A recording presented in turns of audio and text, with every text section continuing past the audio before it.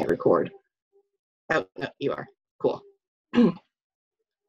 We will be recording the video and we'll post it on our Facebook page sometime next week once we get it up and get captions on it and all of that. So that way you can look at it in future. If you do have questions, you can shoot me an email. I'll put my email in the chat box. We can put that in a couple of times. Through the talk, if you do have questions, if you can type them in the chat, and I'll try and take some breaks periodically to answer questions as they come up. But for now, I'm going to share. Is everybody seeing the screen? See my talk? All right, I see a yes. Cool. Thank you. Okay, so yes, we are going to be talking today about creating an herb garden, especially here in Colorado. There can be some challenges, there can be some joy, some trials and tribulations, but it's a pretty good thing to do. Herbs are a nice addition for many, many different reasons. So let's get started. All right. We are going to go through several different things. We'll kind of look at a definition of herbs. We'll look at the history, very briefly look at history, different types of herbs, including culinary, aromatic, ornamental, medicinal, and then we'll look at the things that you need to know to garden successfully for herbs and herbs that are good choices for here in Colorado.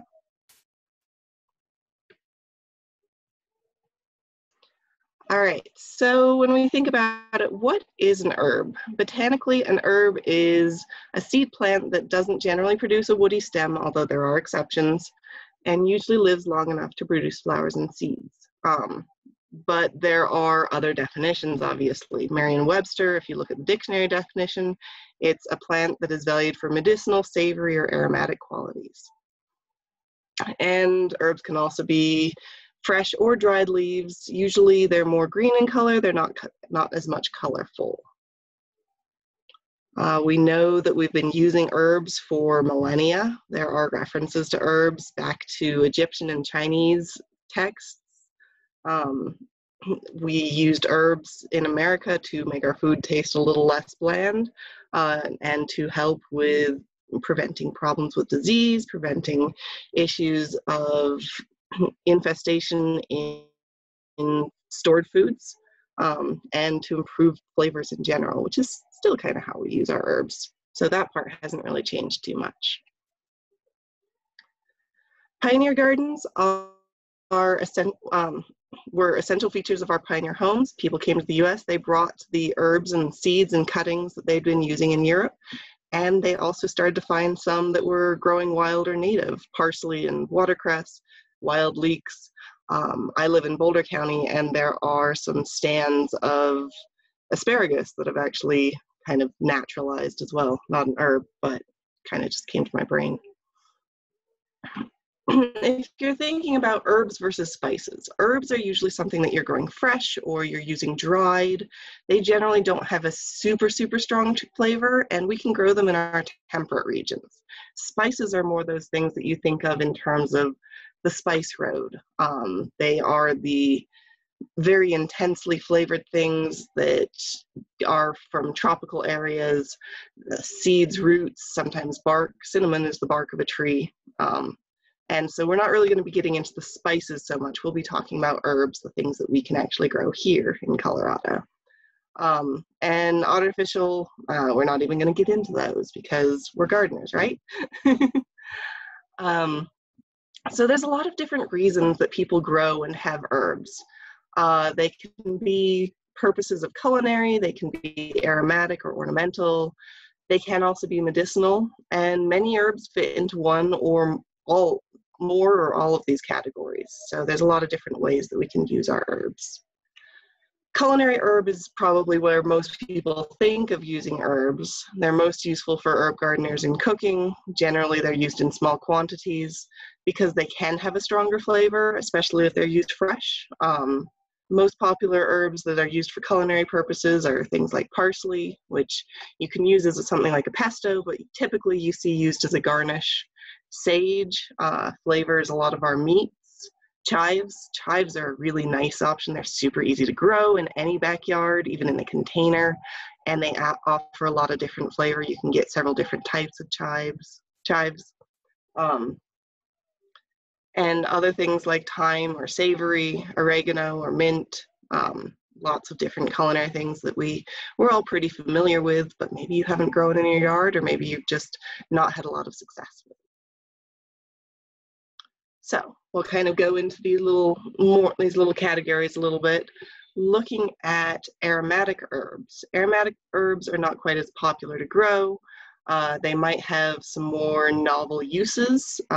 They're usually more of a pleasant smelling. They might have flowers or foliage that we use for their fragrance, and we might actually extract oils from them to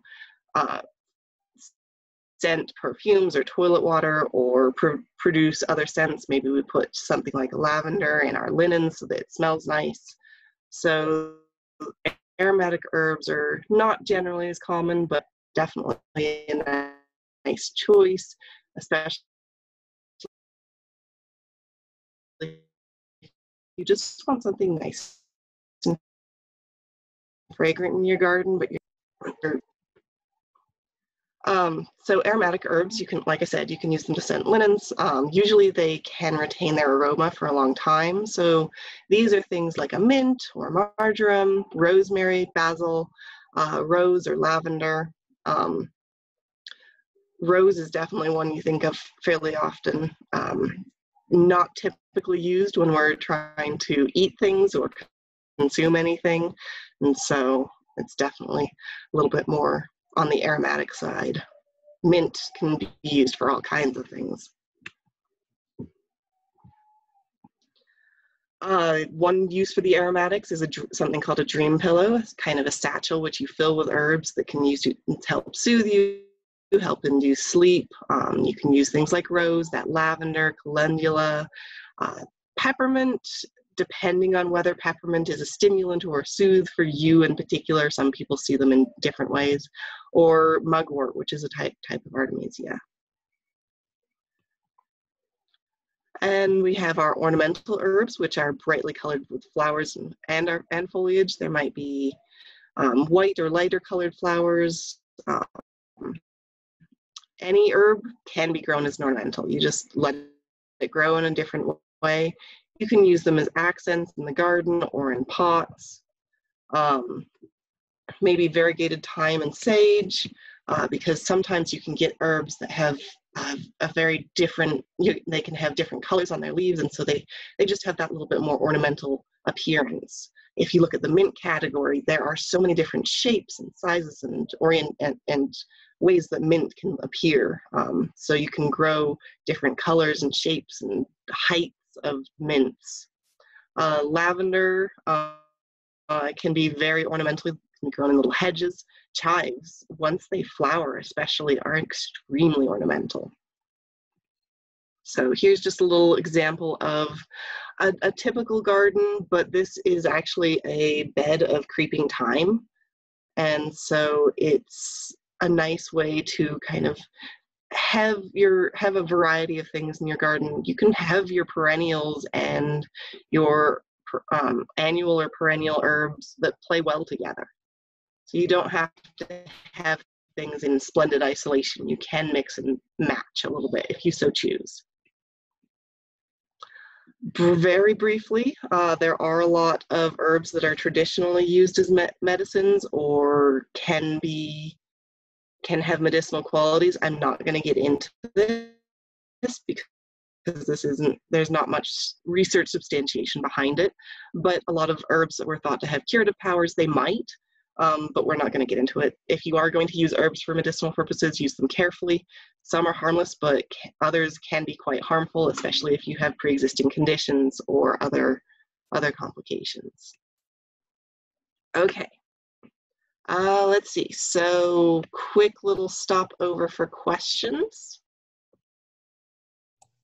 So if you'd like me to read them to you, there are two questions I can see.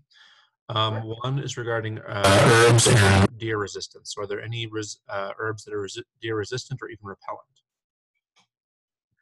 The nice thing is that most herbs, because they are so aromatic, I wouldn't say they're repellent or resistant, but they are less tempting to deer and to rabbits sometimes. But unfortunately, if the deer or rabbits are sufficiently hungry, then they're probably gonna go for them anyway. But because of that strong flavor that most of them have, they are going to be less appealing than other things in your garden. All right. And the other one is, would you recommend that folks belong to the American Herb Society? Is there a local chapter here? I don't know if you know that. Ooh, I don't actually know if there's a local chapter. If you find one, you definitely can. I do know that, social media is a nice way to get a lot of information. There should be some pretty good herb groups or local chapters of garden clubs that get into herbs.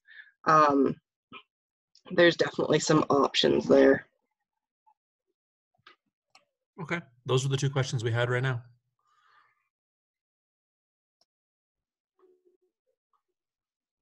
All right, sounds good.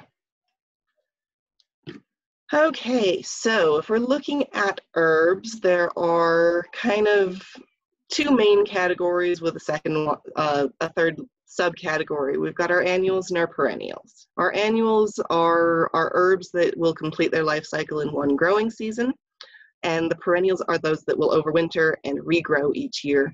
Sometimes they'll die back all the way to the ground. Sometimes they will have kind of a woody structure and regrow from the crown right at the ground level. And then you do also have a few herbs, trying to think of any off the top of my head as an example, and it's not coming to me, that are biennial. So they will live for 2 seasons. The first season, all you will have is foliage, if that's what you're growing it for. Second season is when you will get your blooms and or your fruit.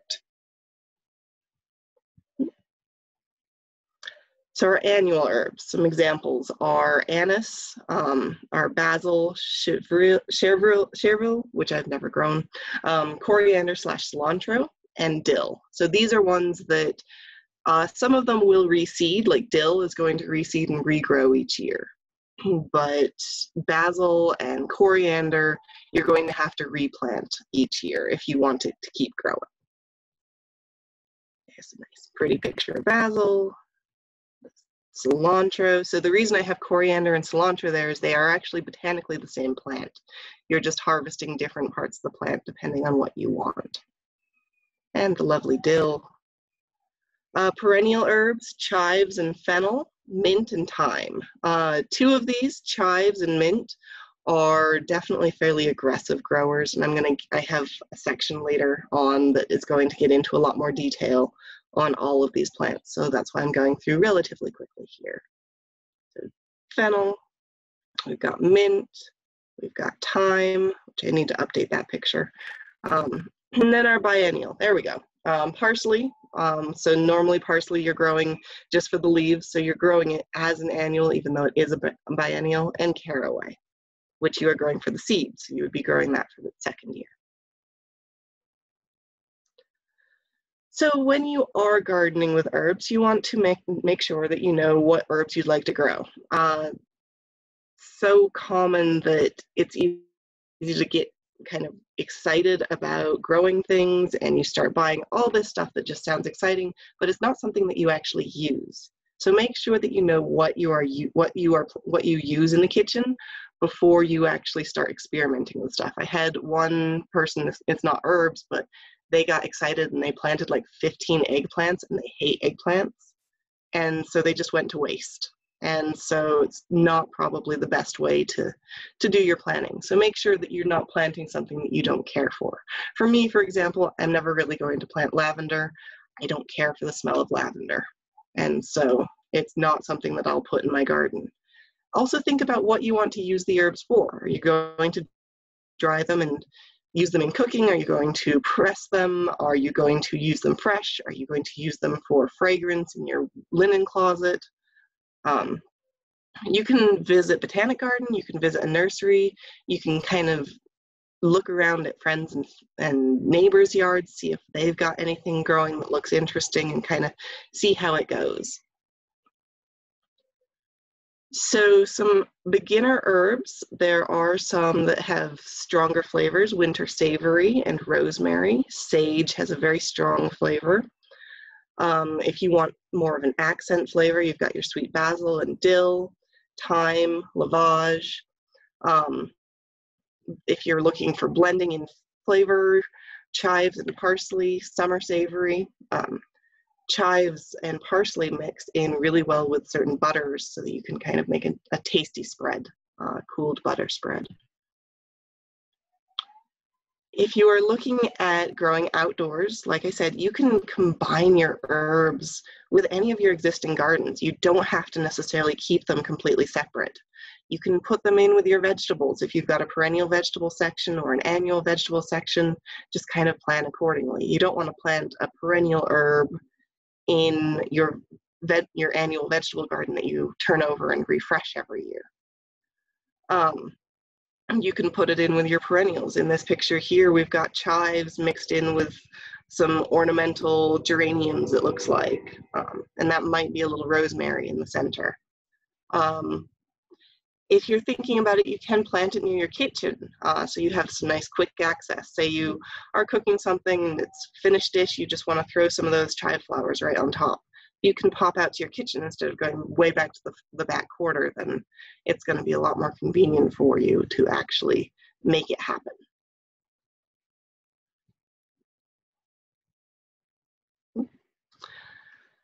So if you are thinking about kind of planning out a garden, kitchen garden is going to be one where you can use something like a thyme or a sage. You can use basil or tarragon. You can use dill. If you're looking at a garden that you just want one color, you can do horehound, lavender, and wormwood. You can plan out, I mean, the world's your oyster. You can do whatever you really want, but these are just some ideas.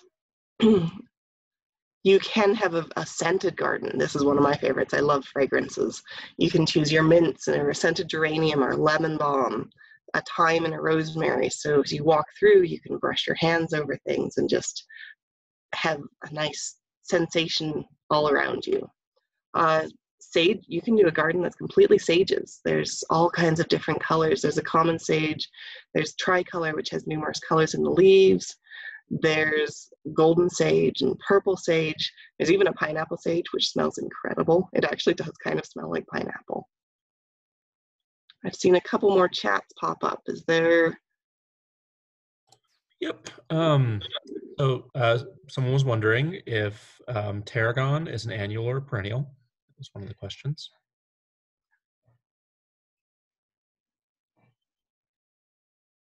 I had it and then it just slipped out of my head. I'll have to look it up and get back to you. Yeah, I can post it in the chat. Yeah, maybe if you don't mind, Eric. Yep. And what's next? The other question was, would you recommend herbs that grow close to the ground be paired with taller vegetables like oregano with tomatoes, for example? That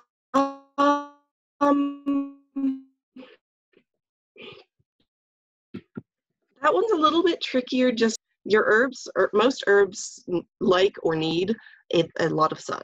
And so you don't want, if your tomato plant gets too big and overcrowds it, then your herb is going to suffer. So you want to make sure just that you're spacing appropriately.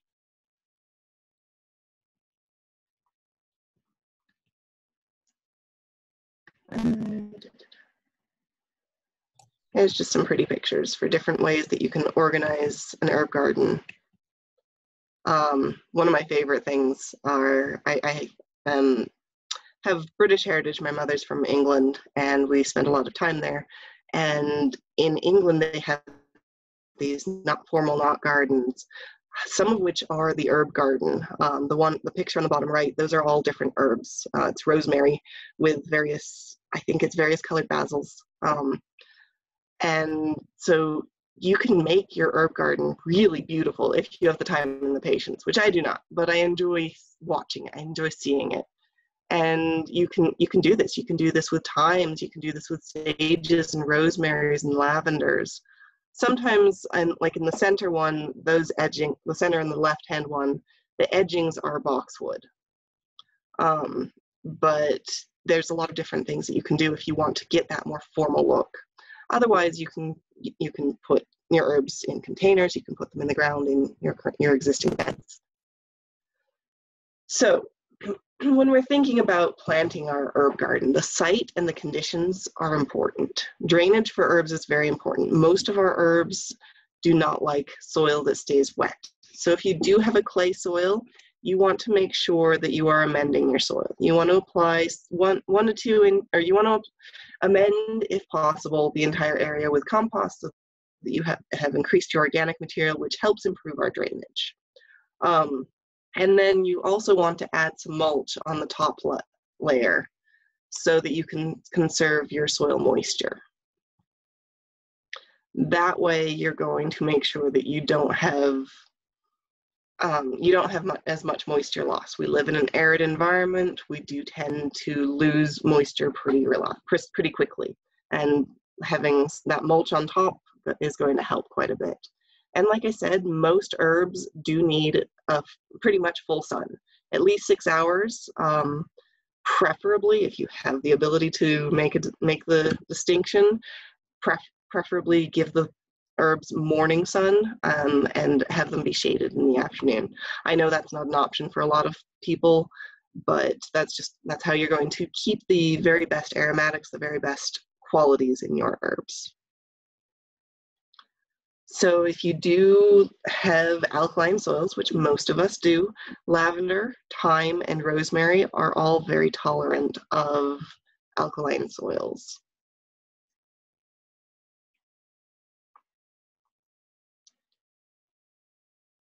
Typically, most herbs are not going to require much in the way of fertilizer. Generally, so high fertilizer, and most of the time we think of fertilizer with nitrogen. A lot of nitrogen is going to encourage rapid growth, and so you might get a lot of foliage, but you might not have that nice flavor in the herb itself. And if you add too much fertilizer, you create a very succulent leaf, which is much more tempting for pests or diseases to come in. So you can give some light fertilization through the season, but it's not like some of our annual vegetable crops, which require very frequent fertilization in order to have much success.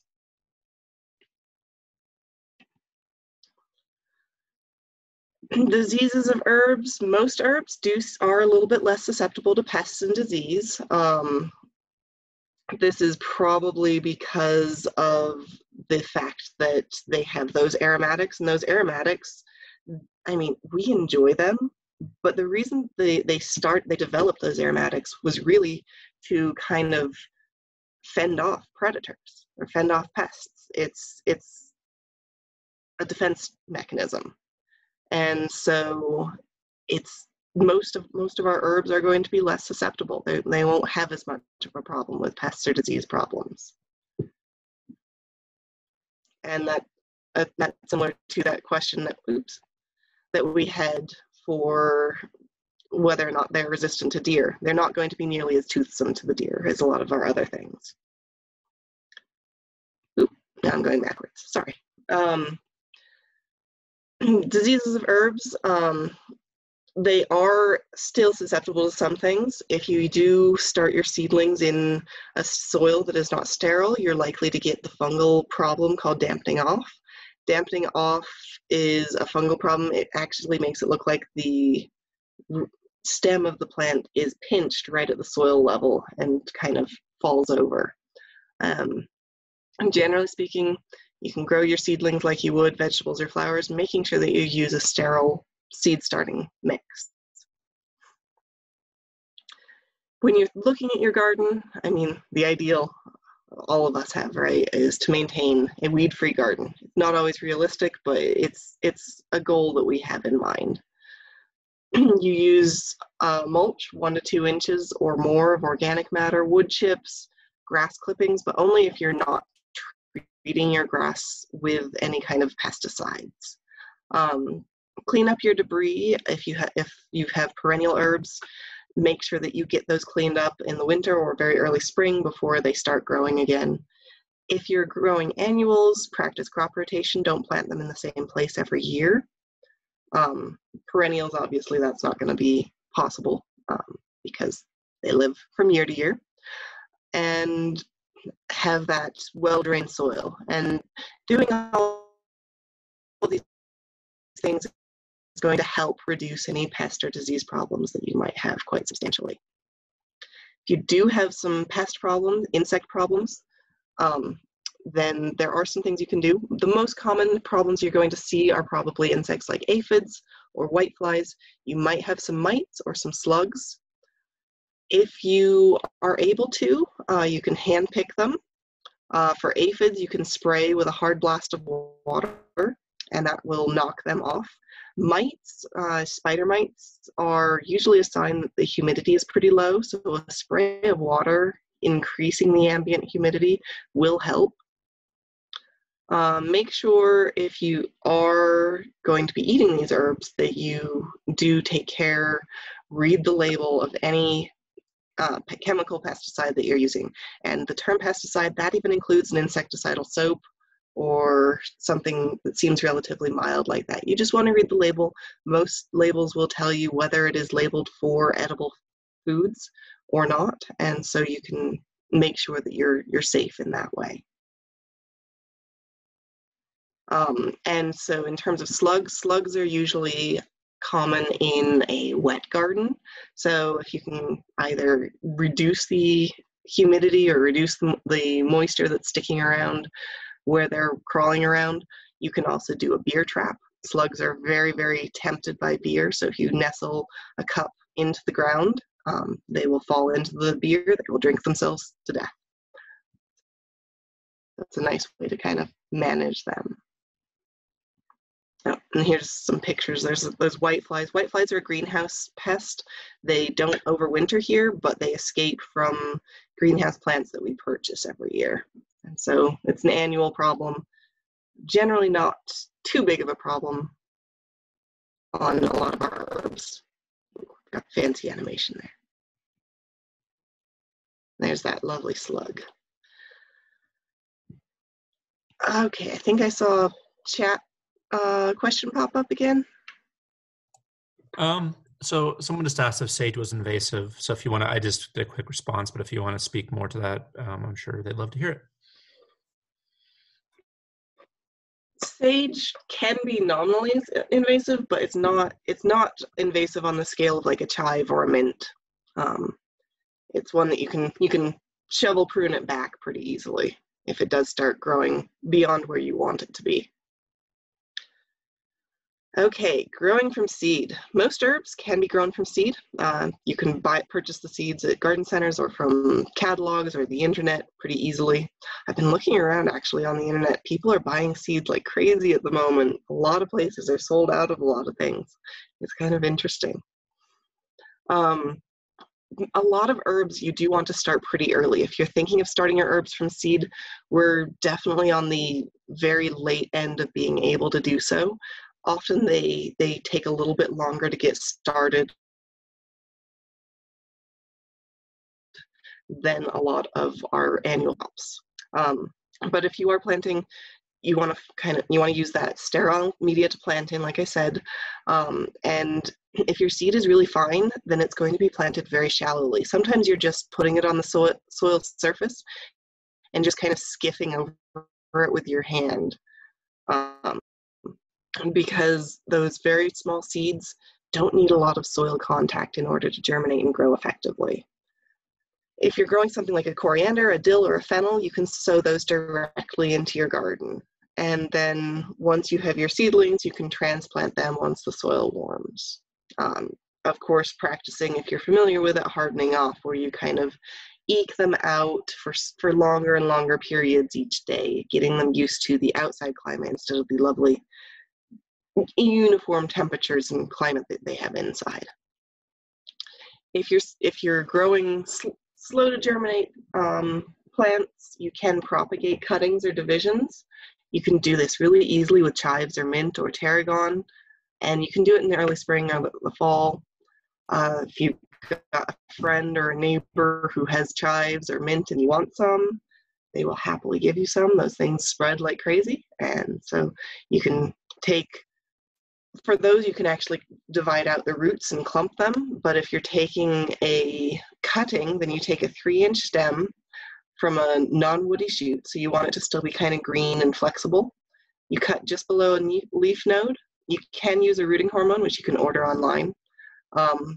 Sometimes some people use cinnamon as a rooting hormone, but you can also purchase an actual rooting hormone that will encourage those root growth. And some of our herbs will success, like scented geranium. You don't even need a hormone. You can just take the cutting and stick it in some water, and those roots will start to grow out. So there's a picture of kind of what you're doing for your cutting. So that's that 3-inch section, and you're looking at that leaf node and leaving a few leaves up at the top. So if you're using your herbs, most herbs develop their best aroma or flavor just before or at bloom time. If you remove those flower heads, it maintains their quality. The reasoning on that, if the part of the herb you're using is that leaf, plants put a ton of energy into a flower and then into producing a seed. And so if you want them to keep growing like a basil or a mint, then you want to encourage leaf growth and discourage flower growth. That flower growth will change the flavor. Basil, especially once it starts to flower, it gets really thick. The leaves do, or they get really tough, and they don't have that nice, fresh basil flavor. And of course, an exception on this, you're not going to be deadheading herbs that you're growing for seeds, because obviously then you won't be getting any seeds. Some herbs do self-seed, like your dill and your fennel. If you don't deadhead them, then you might have all the dill and all the fennel in the world that you could ever want. So it's something to be kind of just aware of. Deadheading, nice little picture here. This person's using an anvil pruner. You can use that, honestly, for deadheading. Usually I just use a pair of scissors. Or if it's a woody plant, it's not best practice, but you can just pop the flower heads off as well. Did I see a question pop up? I don't think so. Okay. Okay, so for using herbs for harvesting, time of harvest is very important, and this is in terms of time of day as well as time in the life cycle. One of the nice things about growing to eat is that you get to eat your plants. And so while the plant is growing, take a little leaf off, as long as it's not teeny tiny and you're taking like a quarter of the leaves off. You can take a little leaf off and taste it or smell it, rub it in your fingers and see where that aroma is. Test it at different times of the day. Most of our herbs are going to have a much better flavor, much better aroma in the morning than they will in the afternoon. But for example, whenever you are harvesting, the flavor can change. So coriander, if you pick it green, it's going to be a spicy, waxy smell. If you're letting it get to fully ripe, then it's going to be a sharp and spicy, sweet smell. So it really can kind of change as the plant matures, the plant grows. And for some things, you want to harvest them young. For some herbs, you want to harvest them older. And that's one of the great things. You get to just kind of experiment where it feels right for you. And some people might like it at a different stage than others.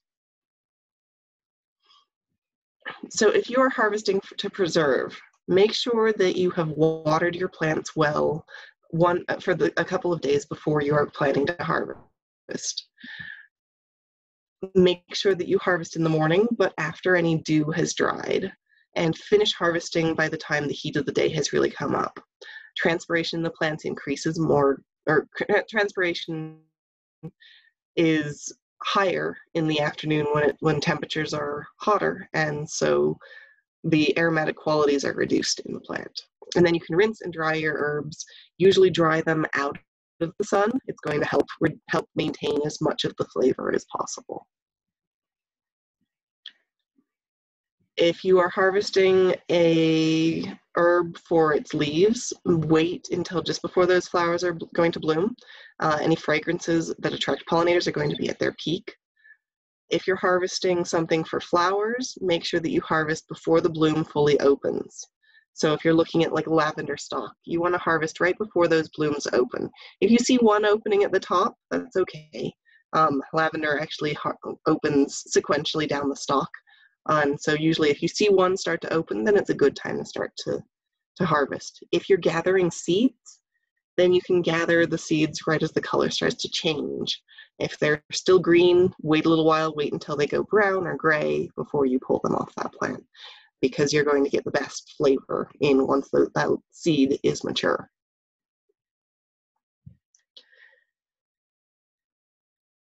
This we've kind of looked at a little bit. If you're looking to preserve your herbs, there's a couple different ways you can do it. With the wonders of modern technology, the freezer is a great option. If you store your herbs in an airtight container, which can be as simple as a Ziploc bag, it keeps the flavor for a good long time.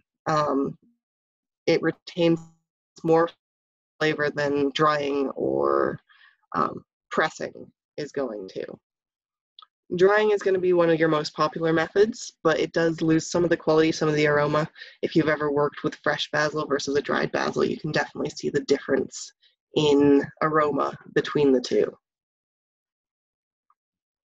So there's an example of freezing herbs. You can put those in a Ziploc bag, kind of squeeze as much air out as possible. I've seen a really good example where you actually immerse the sealed part of the bag into water and then seal it up, because all of the air will have been pushed out by the pressure of the water. If you're drying your herbs, you can do a couple different methods. You can actually dry herbs in the microwave. Sandwich them between 2 different layers of paper towels and pop them into the oven. Or you can, oh, I thought my next picture. You can also bundle them up. It must be a little bit later in the tuck. You can bundle them up and hang them to dry as well. Air drying is going to be your simplest method. You can, like I said, put them on a layer of paper towels or on cheesecloth. If you're using reusables, make sure that you keep them out of direct sun. Make sure that they're not layered over each other, because you want to reduce as much moisture contact as possible.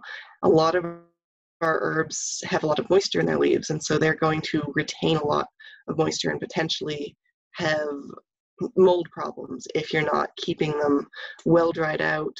If you need to, you can stir them or turn them, flip them over 1 to 2 times a day until they have dried out. And of course, like I said, you can, for large amounts, you can tie the stems together. You can hang them in a dark, well-ventilated area. And then once they have dried out, you can strip them from the stems and store them in a container. There's that picture.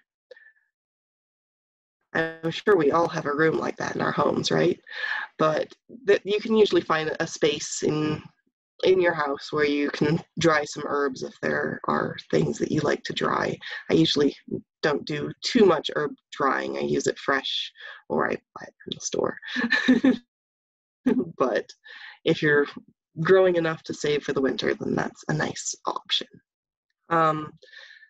That is a really good link if you just jot down the National Center for Home Food Preservation. It's going to give you a lot of really good resources on preserving. It's a good kind of first place to go when you have some questions. I can talk very well about the growing and the harvesting, but I'm not so good on the food safety side of things. So I put that in just for a little bit of, here's some food safety. Any other questions? So there's a question about organic potting soil and if that would be a good media for seeds. They're not sure if it's sterile. Mm. So generally speaking, organic versus non-organic soil isn't going to be the deciding factor. You can give it a try, but the thing is, potting soils are treated differently than a planting off. You can give it a try and you might be lucky, but you might not. Once you've got a transplant, once you've got a seedling that's up, you can definitely use your organic potting soil for it. Okay, I'm gonna take a quick drink of water.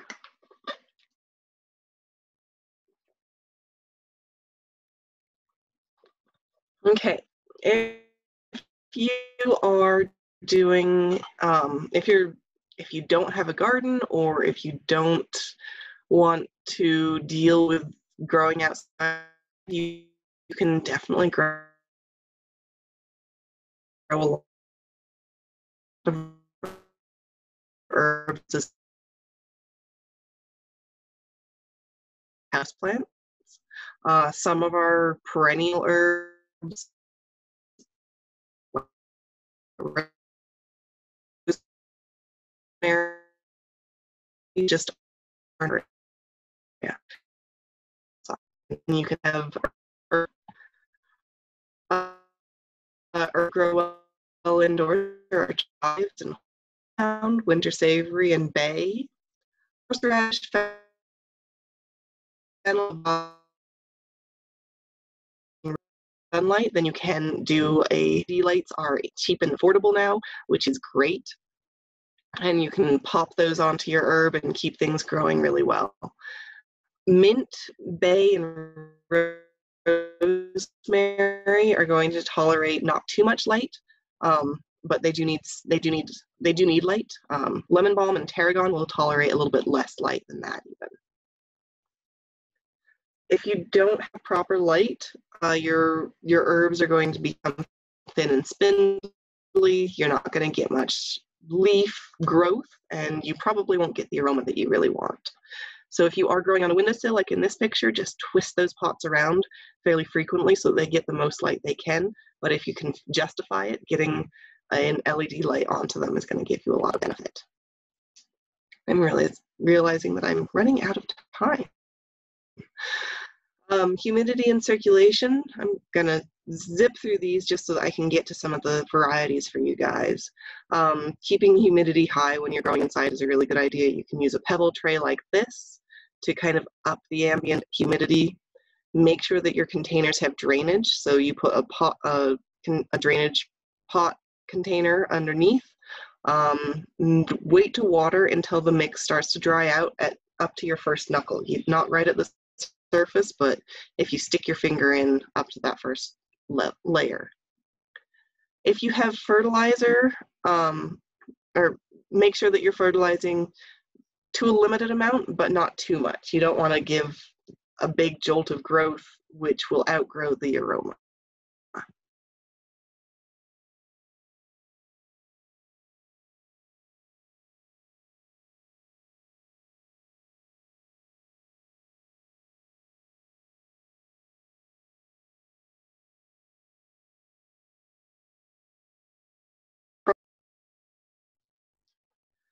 So here are some herbs, and I'm going to try and get through a few of them.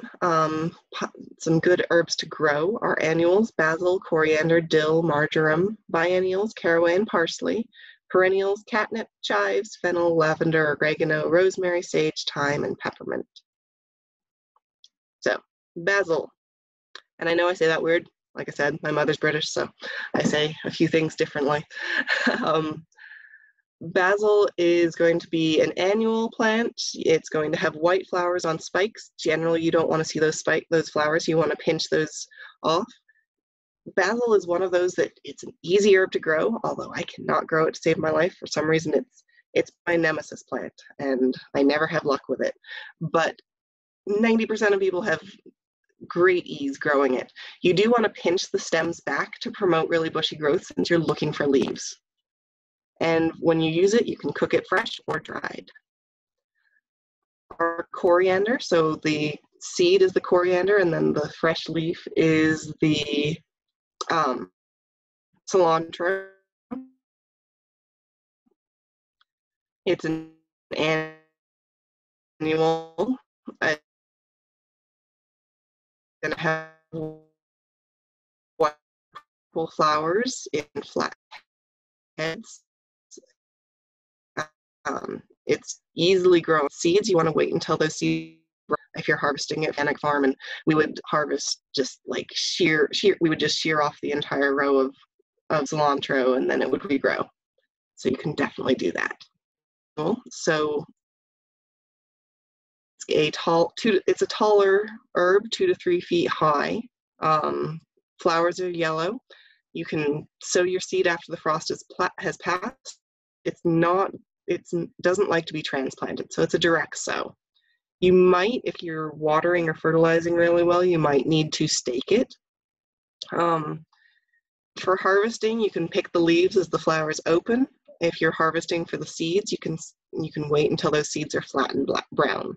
And there's a lot of different uses. You can flavor pickles and sauerkraut and beets, potato chips.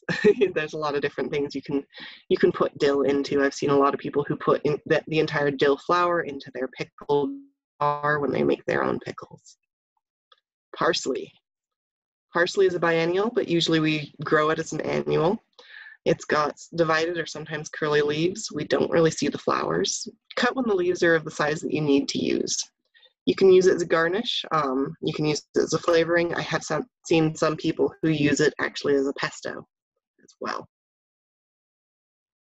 Catnip.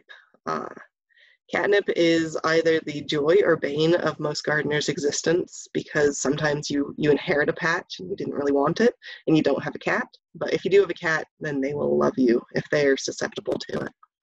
It's a hardy perennial. It's 3 to 4 feet tall. Those heart-shaped leaves are green on the top, gray beneath. They grow in sun or shade, so this one will grow anywhere. If you want to split it, you can divide it by the roots. If you're looking to use it for your cats, you can cut and dry leafy tops, the flower tops. You can also dry the leaves. You can use it as a tea for yourself, although I personally think the flavor is not that great for us. And of course, kitty drugs. I mean, a doped out cat is the most hilarious thing ever. So there is a difference between catnip and catmint.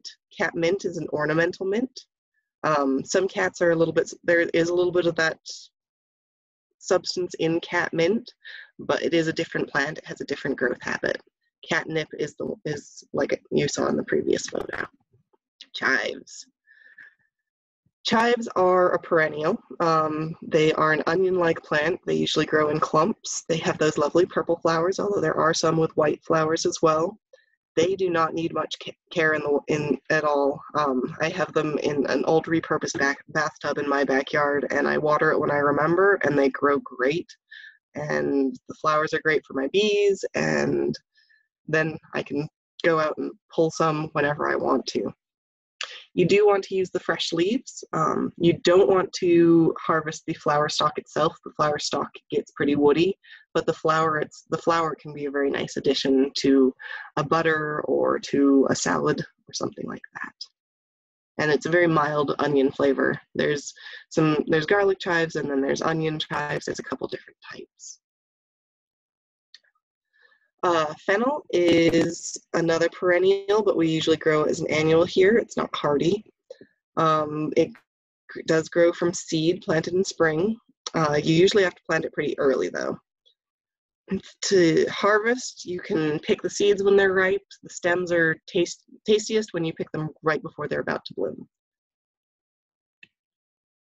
Lavender, the one that everybody loves. There's a couple different types of lavender, which I'll get into, but generally lavender has purple flowers on a single spike.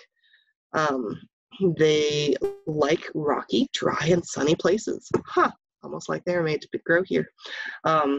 You can propagate them by seed or by taking cuttings. Usually you do need to do some kind of protection for them in winter. When you harvest them, you can cut whole spikes. As flowers, usually you can dry them on the spikes and then brush them off later or use them still on that spike. Usually lavender is typically most often just used for the fragrance and their oil. Some people, I have seen people do like a lavender flavored ice cream and stuff. So there are some flavoring things that you can do. There are several different types of lavender. There's the English lavender, which is hardy in our zones. And there's the lavandin, which is a cross between English and the French and Spanish lavenders. And then there's the French and Spanish lavenders, which I won't get into just because they're not cold hardy, so we're not able to grow them here. If you're interested in trying a variety of lavender, then these are some varieties you can look for. The Hidcote, the Munstead, the Provence, and the White Grosso are all some varieties that you can seek out and try if you're interested in growing lavender. Rosemary. This is a perennial, but it does need to come indoors during the winter, and this would be one that would need supplemental light to do well in the winter. The narrow leaves are going to be leather-like. It does like well-drained, sunny locations. You can propagate with cuttings or with seed. The more you pinch those tips back, the more you're going to get brushy or dense growth. You're going to harvest those fresh leaves, and it's delightful as a garnish on a lot of our meats, and just overall rosemary is delightful. And it's one that, for me at least, if you're in the depths of winter and winter despair, it's a scent of summer, I think. Sage. So in there you can see that multicolored sage that I talked about, that you could do an entire sage garden with all different varieties. Sage is a perennial. It's generally a little bit more on the woody side.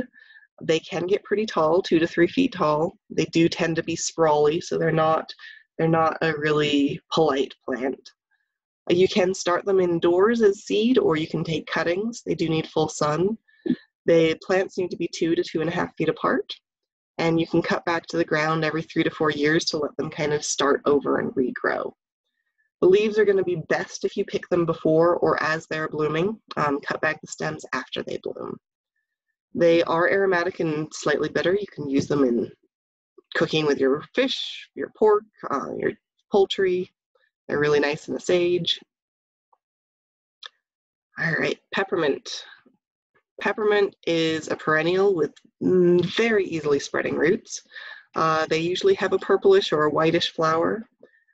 They do like a rich, moist soil, but honestly, they'll grow in our soil just fine. The more frequently you cut, the better you're going to get growth off of them, and you can use the leaves. It's best to harvest just as their flowers appear. Thyme is a woody plant with small leaves, very small leaves sometimes. Generally, it's a low-growing plant. A lot of times, thyme is used as a ground cover. It can have white or pink, very small flowers. It does like fairly light, well-drained soil. It does tolerate our alkaline soil as well. And it does do well in raised beds. It likes that little bit of extra heat that your raised beds can give them. If you're going to harvest your thyme, any time that the plant is actively growing, you just snip off the desired amount. You do want to pull off the leaves off of the woody part. The woody part's not very tasty. You can use it for teas and meaty flavorings in your meat dishes. A little bit of some less common herbs. Your walking onion can be a little bit invasive, but you can actually, in the picture there, you can actually eat those little onion bulblets, and when it comes